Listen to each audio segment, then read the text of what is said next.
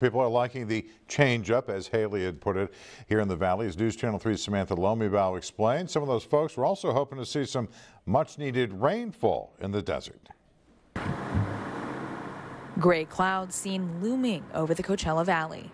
A change from the usual sunny skies in August, when we're used to the sun beating down on us. When I pass here, this freeway, for the border, every year is different. Every year, especially the weathers in this area is a little bit crazy. Local residents were waiting for a big storm to come with the cloud coverage. Some welcome the change in pace.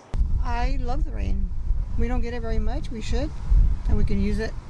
While others said they could do without the extra humidity. Just everything slows down. You can't work as hard as you used to.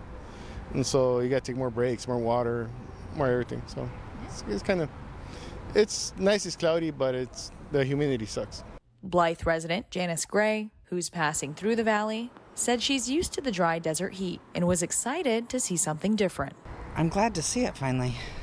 We need it. She told me she's planning on making her way back home and is prepared for any rain she might encounter. Watching the road for washes running, debris flying, and cars in front of me. I watch, I keep my distance between a lot of the cars so that I try to stay back just in case somebody slams on them in front of me.